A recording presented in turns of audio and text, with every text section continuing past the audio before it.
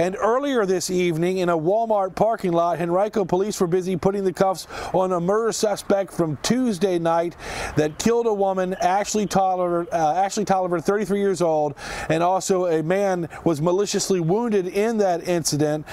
Kevin Mitchell is in custody, police confirm. Again, the shooting and murder was Tuesday night off of Paragon Place near the intersection of Broad Street and Glenside Drive.